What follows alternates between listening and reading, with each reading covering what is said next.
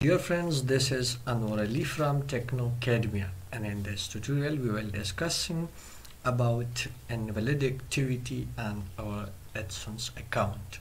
So you may know that Google policies clear the invalid activity and your recent update, and if you go to the Adsense policy guidelines of about the invalid activity or the invalid traffic, then you can trace what exactly it means. But I will going to talk about some things that I mentioned.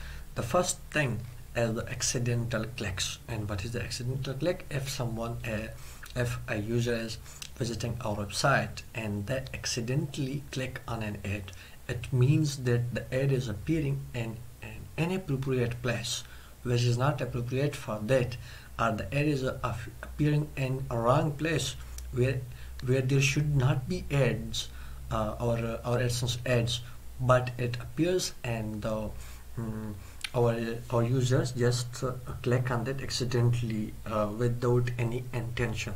And the second thing about invalid activity is the visiting your site 10 times in a day from the same IP. If a user is visiting your website, or you by yourself visiting your website 10 times more in a day, then you can get limited, or you can get a penalty due to this, because it's considered the invalid traffic and invalid activity. For this, it's having some powerful tools in their dashboard, and we can prevent the invalid activity here from Adsense as well. And it's a great way to prevent the invalid activity. Let's start. We have an active Adsense account here, and it's my Adsense dashboard, and we will just going to our ads. I already disabled the auto ads. You know why? Because the auto ads are the major cause of invalid activity, because users are accidentally clicking the ads, because it appears randomly anywhere in the bottom, the top, the header, and anywhere.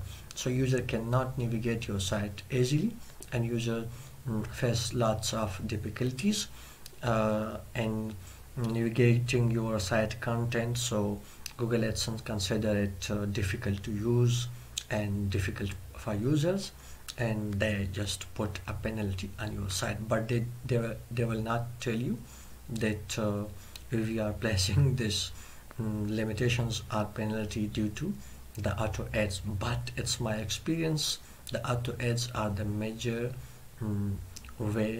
the major reasons for invalid activity.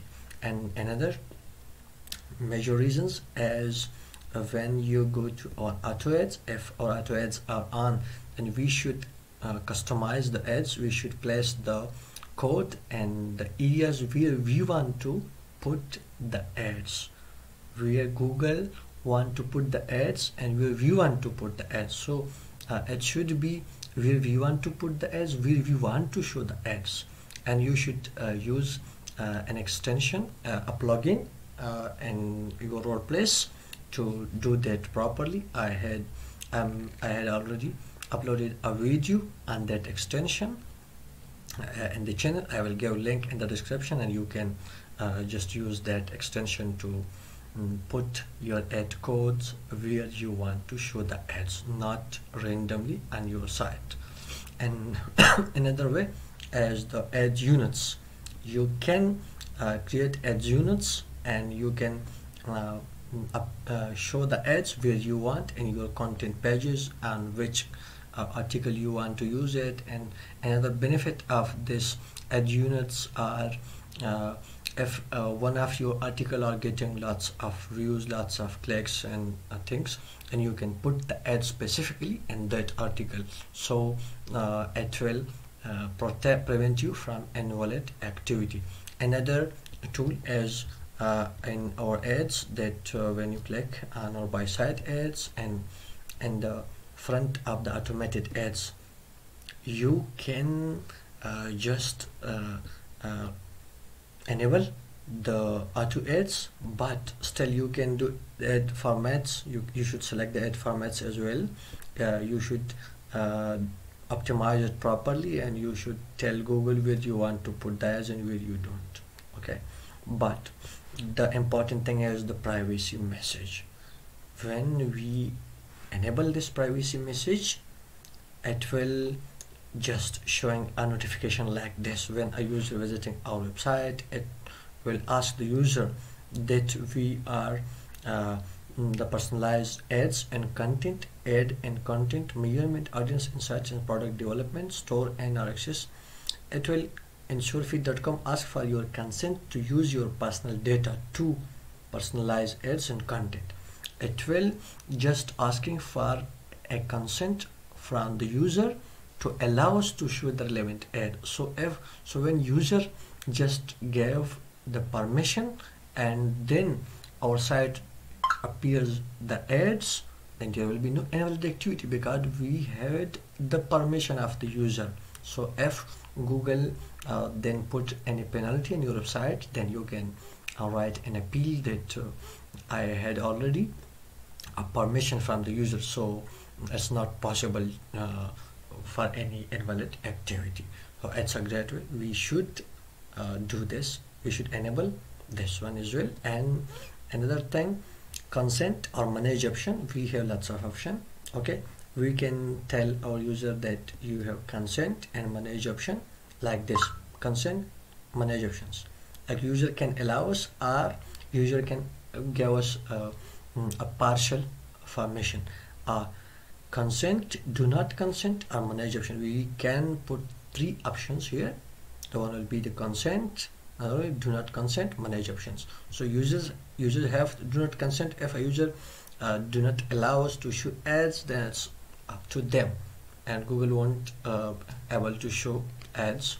But if lots of users, if I visit myself to a site and it asks for permission for consent, I will just allow them to show ads. It's not a big deal, and people are not so ads conscious, but you can still do that. You have three options as well. So it's a great way to prevent your website from invalid activity. You should not place ads in inappropriate places, on the header and the navigation bar, because there will be difficulties to the user to navigate your site easily, and there will be difficulties to the user and using and reading your site content, because as well floating from here to there, from there to here, and Google don't like it, and you will get a penalty for that. So these are some ways that I discussed in this video, and the future video we will discussing more about Adsense and about the penalties, about the if your site had a penalty and how you can remove that, and lots of tricks and things. If you have any question about our solutions, then you can ask in our comment section, or you can contact us through the recommended ways. Thank you for watching.